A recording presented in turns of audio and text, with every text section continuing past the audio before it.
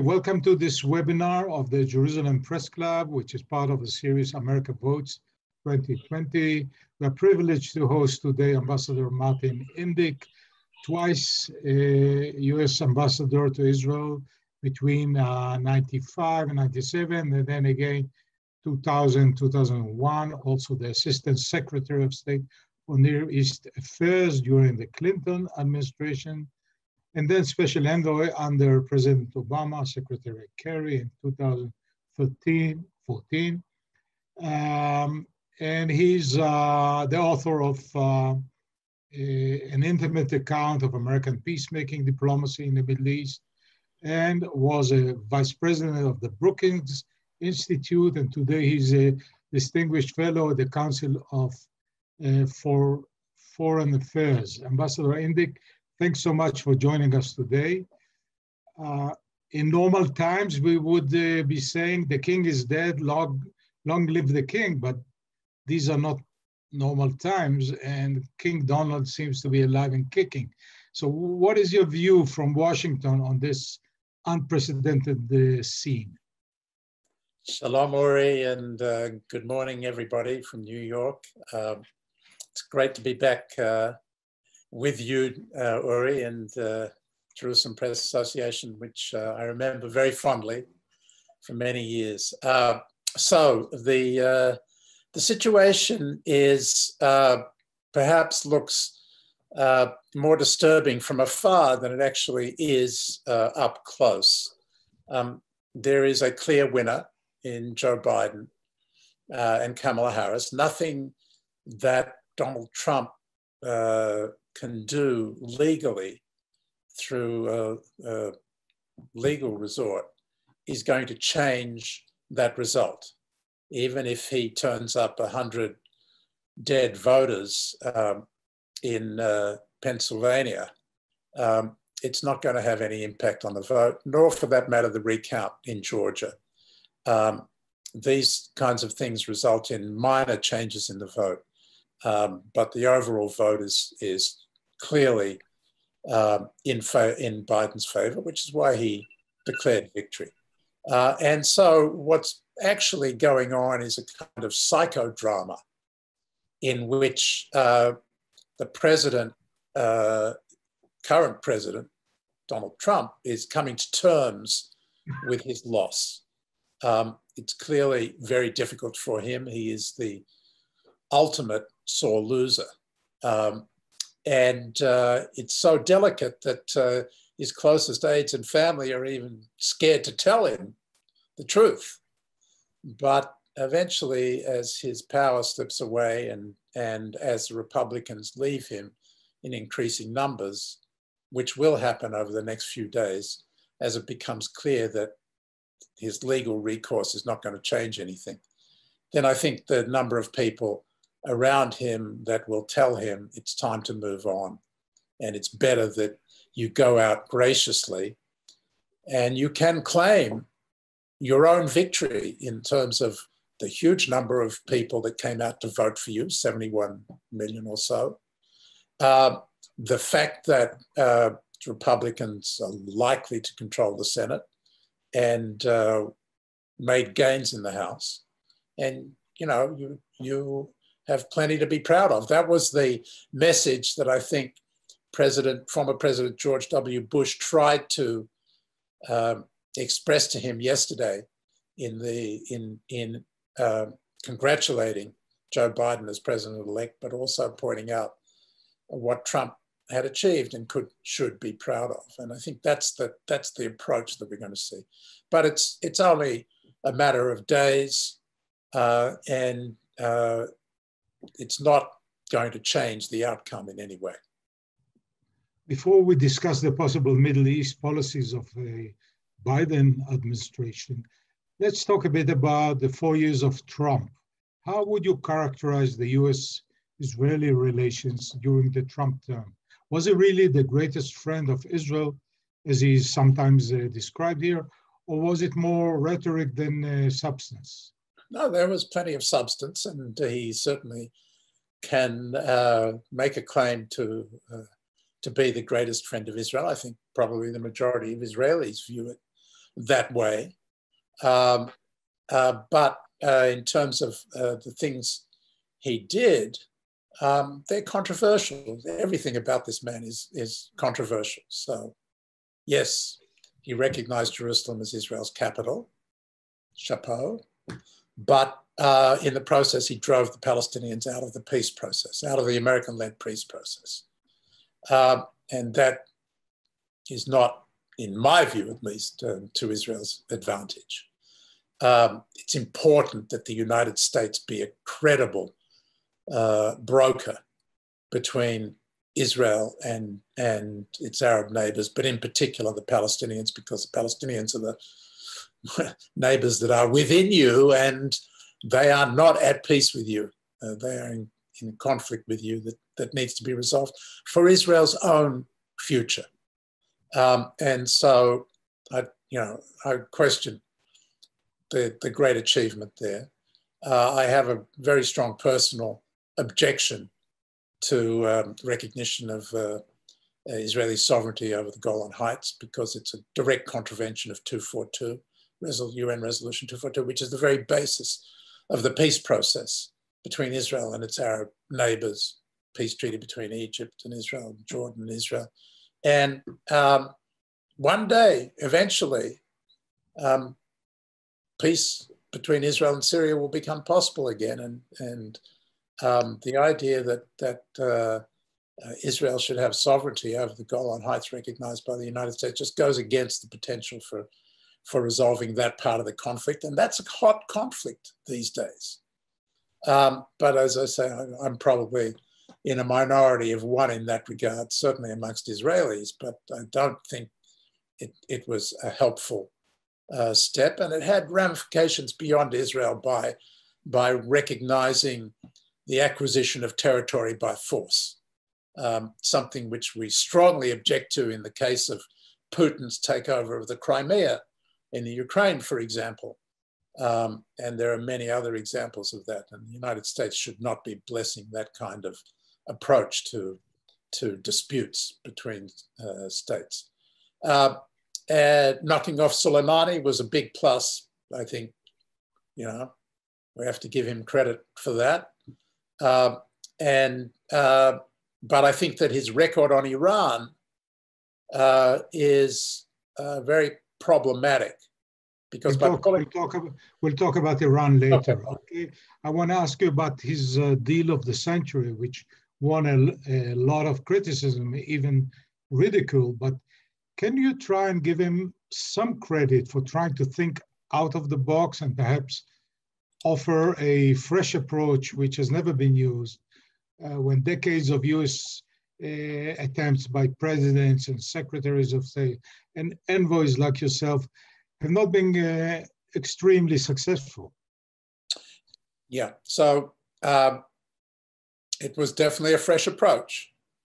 And it had one very important but clearly unintended consequence, which was that its blessing of Israeli annexation of 30% of the West Bank, including all 131 settlements, including the illegal settlements, the settlements that are illegal in Israeli terms, had the unintended consequence of creating the opening that the Crown Prince of Abu Dhabi, Sheikh Mohammed bin Zayed, used to normalize his relations with Israel.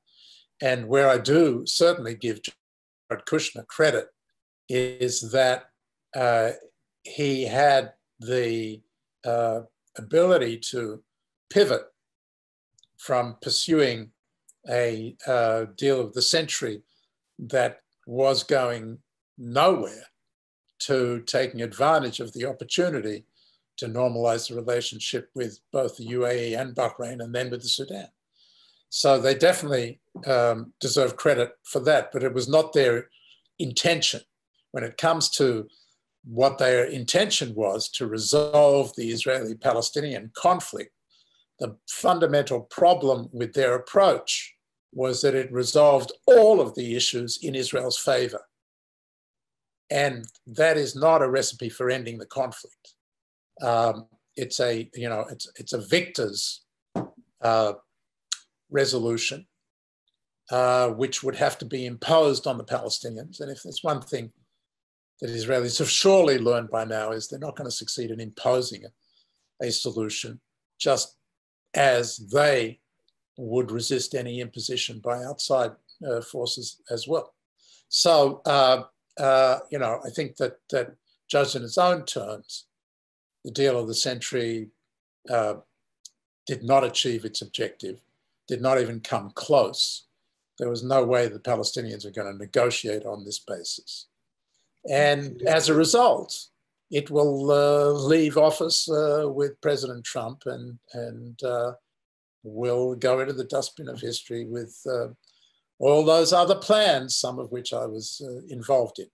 Having said that, still, Martin, sorry for interrupting you, but the conventional wisdom was that once the Israeli-Palestinian conflict is resolved, the rest of the Arab countries won't have problem in reconciling with Israel. But he turned the table. Look at the Abraham Accords seem to have contradicted this approach. What is your take on this? Right, the one who turned the tables was Mohammed bin Zayed, not Donald Trump. And he's the one that deserves the credit. He was the one that was courageous. He was the one that broke the mold. And the United States supported him in doing so, which is the most constructive role that the United States can play. And that's why I say I would give Jared Kushner credit for that. He deserves credit for that. When Jimmy Carter was pursuing a comprehensive peace and trying to reconvene the Geneva Conference, he had the unintended consequence of driving Sadat to Jerusalem. And it took Jimmy Carter a lot longer than Jared Kushner to come around, something like 10 days to 2 weeks, to coming around to supporting what Sadat was doing and supporting a separate peace between Egypt and Israel. But it was Anwar Sadat, not Jimmy Carter, that deserves credit for that. And of course, Menachem Begin for seizing the opportunity. Anyway, so I think that when it comes to the question of normalization before resolution of the conflict, yes, that equation has been established now. And there's no going back on that. The reason, it's not that previous administrations in the United States opposed normalization. The US policy has been to promote normalization between Israel and the Arab countries since the beginning of the American-led peace process. It is a fundamental problem with the peace process that Israel has in the past not been dealing with countries or parties that recognized its existence. The big breakthrough with the PLO was when the PLO recognized Israel's existence. So, it's been a mainstay of the American approach to try to get recognition for Israel as a Jewish state. And all administrations were pursuing that, including the Obama administration. John Kerry spent a hell of a lot of time trying to convince the Arabs to recognize Israel as a Jewish state, because that was what Prime Minister Netanyahu at the time was focused on. Not on normalizing with the Emirates, but normalization had taken place. And you remember this, Uri, from the 1990s as part of the peace process. The key difference now is that these Arab states, because of the rise of the threat from Iran, because of the sense of common interest with Israel, because of America's retrenchment from the Middle East, see that their interests, their national interests are served by normalizing relations with Israel and not waiting for the Palestinians. And that is a key break, and one that I think can be exploited to the advantage of resolving the Israeli-Palestinian conflict too. When you arrived in Israel in '95 as ambassador, there was some 130,000 settlers in Judea and Samaria, and today there are 430. And it seems that the settlement issue also for Biden himself, he expressed himself more than once on this, is a sore issue. How do you think it's going to evolve? Well, I don't know. And I want to be clear here, even though I have many friends who will be in the Biden administration. I don't speak for him or them. I give you my own personal assessment for what it's worth.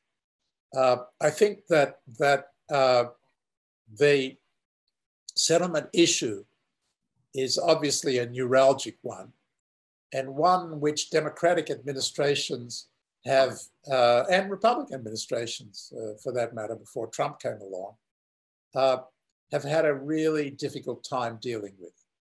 And nobody has really come up with a good way of dealing with it. And certainly, Joe Biden was vice president in the Obama administration when Obama, Hillary Clinton, Secretary of State, managed to get wrapped around the axle of settlement activity for no good result. So I think that he and his advisors are going to be wary about getting involved in another confrontation over settlement activity. That said, I do believe we will see a return to the traditional policy. I'd be very surprised if the approach of the Trump administration were continued. That is to say, to consider settlements as legal, to no longer view them as unhelpful or obstacle. One of the two questions just came in. One is that Israelis are not so much for settling and for occupation, but they're afraid of terrorism coming from those areas. So how could Biden reassure or mitigate their fears? And second question, will Biden continue the approach of bringing in more Arab states to reconcile with Israel? So on the terrorism issue, I don't think that there will be any reduced effort to fight terrorism. On the contrary, I think there will be great continuity in all of those efforts, including a more, I think, an early insistence on a resumption of Palestinian-Israeli security cooperation, which the United States has played such an important role in terms of building Palestinian capabilities in that regard to fight terror. So I would expect that with a resumption of American-Palestinian relations, which I think will happen quite quickly, there will be an expectation that the Palestinians will return to the usual relations that they've had with Israel, particularly on the level of security cooperation, but also in terms of economic cooperation and revenues and so on. So, but I don't expect that, I don't think there'll be any change on the question of fighting terror. I do not expect that there'll be a major new initiative by the Biden administration in terms of the Israeli-Palestinian peace process. And that's for two reasons. First, Biden has a lot of other priorities, urgent priorities, which include, of course, the pandemic, the economy, when it comes to foreign policy, China, and climate change. And then comes Iran, and we can get to that later. Yeah. But those are the priorities. In the Middle East, it's going to be Iran. The people around Biden and Biden himself were there when we tried the last time through final status negotiations that I was involved in, that Kerry was responsible for getting started. collapsed. And they're all very familiar with what happened. And I think that they have a pretty clear sense of what Netanyahu and Abu Mazen are willing to do and are not willing to do. And I do not believe that as long as these two leaders are around, that they will see that there's a reason to invest energy and capital in that. But getting things back to a more manageable state and trying to find ways to rebuild trust and confidence between the two sides is, I think, where they're likely to focus the limited energy that they'll put into the Israeli-Palestinian dimension of US and bringing more Arab states to the table, because it yes. seems simpler than exactly. solving the Israeli-Palestinian conflict. It's what's referred to in Washington as low-hanging fruit. And I think that first of all, as I said before, there's no resistance to this idea. It's always been part of the American approach to peacemaking. And I think there are a number of opportunities to spread the normalization, but also to turn it to the advantage of Israeli-Palestinian relations. The Emirates required Palestinian cover for their move. Right. And that led to annexation being taken off the table. And I would expect that the Saudi Arabia, which is the big prize here in terms of normalization, that the Saudis will want cover, Palestinian cover. And that will put Israelis before a choice. Do they want normalization with Saudi Arabia, or do they want to continue settlement activity, for example? I don't know what the Saudis will require, but they will require more than what the Emiratis got when it comes to the Palestinians. Right. A question: if Joe Biden called you tonight and said, "What should I do with the Middle East or with the Israeli-Palestinian conflict, and how can I avoid mistakes or things that didn't work in the past?" What would you answer him? Well, I would first of all say that it's not ripe for a breakthrough between Israel and the Palestinians. That there needs to be a sorting out on the Palestinian side. There'll be a succession struggle sooner or later. And on the Israeli side, there's not a great opportunity given the makeup of the Israeli government and its leadership. So if he were to ask me, which I don't think he will, I would say I wouldn't invest a lot of energy now in trying to achieve a breakthrough. I'd rather think that, as I said, there's opportunities in the normalization process that can help the main task, which is to rebuild trust and confidence between the Israelis and the Palestinians. This is going to be a gradual process. You need to approach it as a gradual process, as a longer game, that in which relations with the Arabs can help, and that we should be looking to steps on the ground that can improve the environment between Israelis and Palestinians. I hope that the Palestinians will come to see that anti-normalization didn't work for them. They had 18 years since the Arab League Peace Initiative was first announced and the linkage was established between normalization and resolution of their conflict. They wasted 18 years. And I hope that they will come to terms with that reality now and see that normalization with Israel is actually to their advantage, not just between the Arab states in Israel, but between Palestinians and Israelis. and that can be an important part of the process of rebuilding trust, which could then lead to a resumption of the final status negotiations further on down.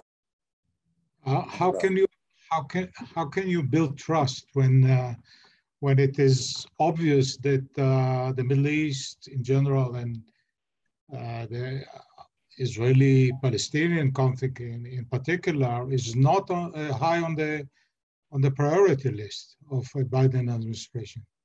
Because I think the important shift here, you Israelis say changing the cassette, except it's not a cassette anymore, but what do you say now? The disc. Disc, okay. It's not a disc anymore. Changing the cloud, I don't know, but whatever. I think you know what I'm talking about. And, it's no longer the United States that is going to determine the resolution of the Israeli-Palestinian conflict.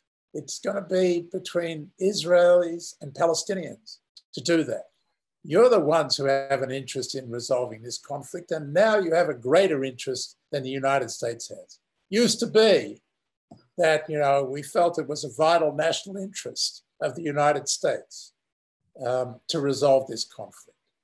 But the reality was that the only reason we thought that was because the Arabs made it a condition in their relations with the United States and with Israel. And they're not doing that anymore. So there are lots of other reasons why it's not a vital interest of the United States. Because we are shifting our focus to China, because we are retrenching from the Middle East, because we don't have a vital interest in the resolution of the Israeli-Palestinian conflict, excuse me, when we're able to build burgeoning relations between Israel and the leading states of the Sunni Arab world, Egypt, Jordan, the UAE, Saudi Arabia, Morocco. All of that's possible now without resolution of the Israeli-Palestinian conflict. So it's not a vital interest of the United States. We have a vital interest in seeing Israel survive and prosper. And its survival is not in question anymore, but until it resolves its conflict with the Palestinians, its survival as a Jewish and democratic state is challenged.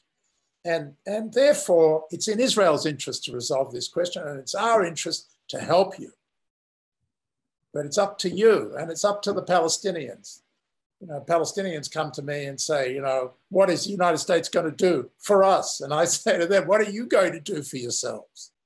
It's you who have to take the initiative now, not the United States. Martin, there's a question of personalities. Biden often quotes himself saying about Netanyahu, I don't agree with any damn word he says, but I love Bibi.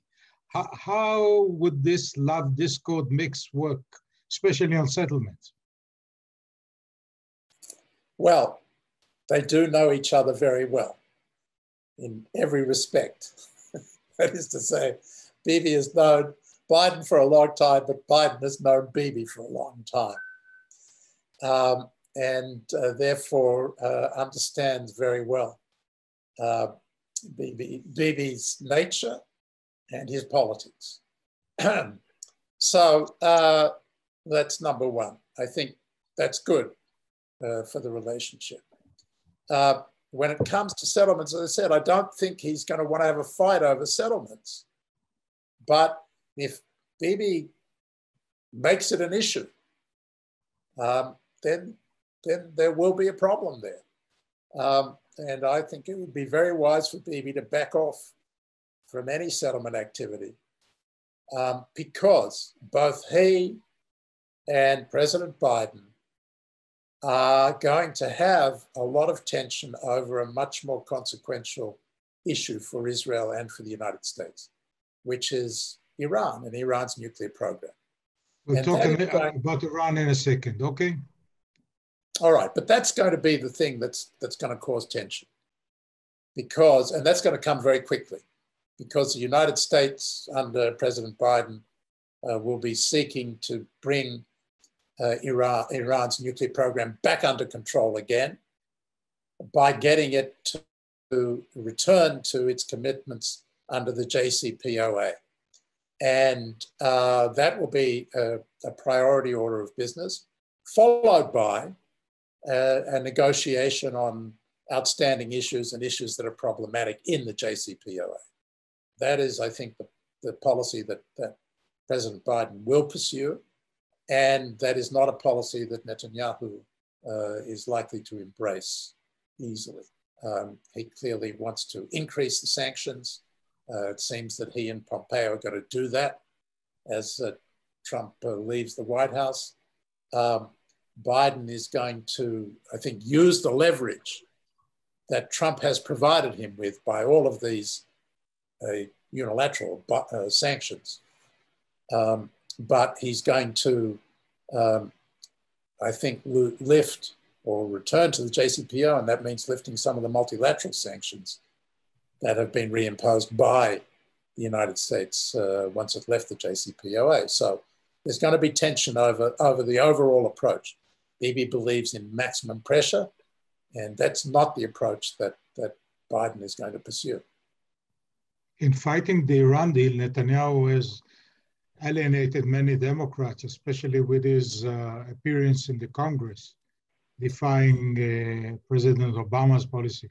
Do you think that now Democrats will hold a grudge toward Netanyahu? And more generally, has the support of Israel become a partisan issue during the Trump-Netanyahu joint era? Well, Bibi made it into a partisan issue deliberately. And so now he's going to have to make up some ground. But there's no doubt that he made his bed with the Republicans and with Donald Trump in particular. And now there's a new sheriff in town, and he's a Democrat. And so he's going to have some work to do to restore the margin for doubt. Let's put it that way. As I say, I want to emphasize, I don't speak for Joe Biden or his administration, his incoming administration. So I don't, I'm giving you my personal opinion here. But I think Bibi no longer will get the benefit of the doubt. And it will no longer be a case of Bibi telling the President of the United States to jump and the President saying, "How high, Bibi?" It's gonna be a little different, in which Bibi will have to show his friendship as much as Biden will want to show his friendship for Israel. Are you concerned about the possible erosion in the support of Israel in general in the American public, and in particular in the American Jewish community, where according to a recent AJC poll, 3 out of every 4 people traditionally vote for a Democratic candidate? Yes, and I think that the last figure I saw yesterday was 75% of American Jews voted for the Biden-Kamala Harris ticket. So you've got kind of traditional strong support there. And there's no doubt, I mean, we have two nations in the United States as manifested in this vote. And we have the vast majority of American Jews on one side, and conservative and religious Orthodox Jews tend to be on the other side, but in a very small minority. And you've got that gulf. You've got a growing gulf, as you're referring to, between the American Jewish community, particularly the younger generation, and Israel, a growing gulf. And again, I think, Bibi decided that he wanted to go with the evangelicals, and he wanted to go with the right wing. And a lot of people in the Jewish community feel like orphans, that Israel really doesn't care about them anymore, care about what they think. and that's in the Reform community as well. And so I think that it's a dangerous gulf that has opened up that needs to be repaired. And given that that's the main message of Biden's presidency, that's his mandate that he's claiming, is one of reducing divisions and promoting greater comity, not just within America, but between America and the world, and certainly between America and its strong ally Israel. So I think that this should be a time to heal, as he said in his speech the other night, and we should be looking to find ways to heal the great chasm that's opened up between the American Jewish community and Israel. What about the military commitment of all administrations to Israel? Will it remain, securing Israel's quality, edge, etc.? Absolutely. I mean, I don't think there's any doubt about that. Biden is deeply committed to Israel's security and well-being. He has a 40-year record of that, and I don't think anybody would question that commitment. But again, I think that there's great opportunity here. Israel is not the weak, isolated, small country it used to be. As Bibi says, it's a regional power. He says it's a global power. Well, it's not exaggerated. It's a regional power of great consequence, with great capabilities, and a potential for strong alliances with the Sunni Arab world that are being built as we speak. And those alliances will serve as the platform in which an America that still has interests in the region, even though they're reduced and even though its focus will be elsewhere, that platform is what the United States has a very strong interest in getting behind and building as the way of stabilizing the region and as a way of consolidating the peace and, as I say, eventually, gradually resolving the Israeli-Palestinian conflict too. And that can create a new architecture for the security architecture for the region, in which Israel plays a vital role with the support of the United States. Finally, last week we commemorated the 25th anniversary of the assassination of Yitzhak Rabin. Surely you have some recollections of him. Can you share them with us? Thank you for asking that, Uri, and for remembering Yitzhak at this time. I did write a piece for the Wall Street Journal, which was published in its Saturday edition, which I'll send you, and perhaps you can circulate to the participants. Okay. But in it, I'll just summarize it quickly, which is that I think that Rabin's legacy, when it comes to Israel and its security dilemmas, was very clear about two things. The first, I think we need to remember, and you will surely remember, was his insistence on changing Israel's priorities away from settlements towards development of the Negev and the Galilee and towards development of Israel's communities.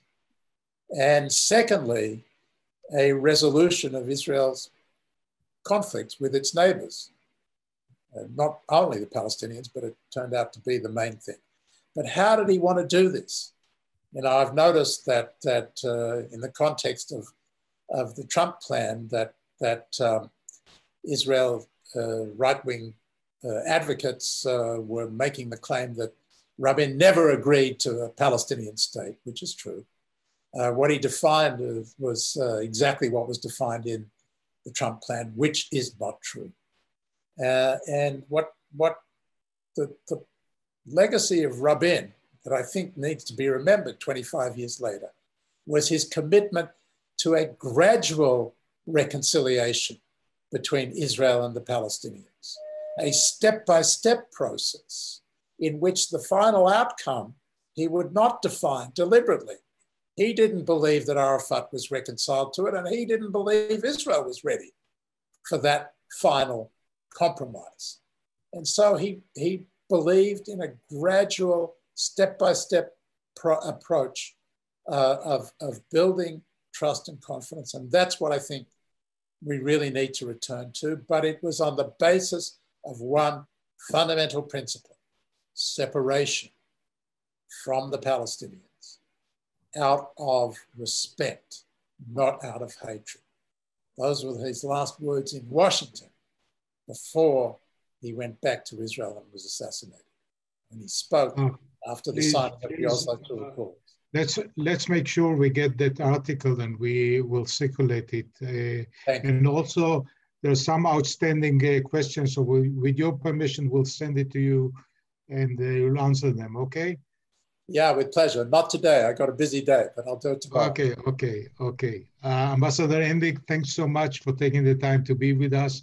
And we would be happy to host you again anytime in the future. And like to thank my colleagues at JPC, Talia Decker and Rachel Lexiel, for facilitating this webinar.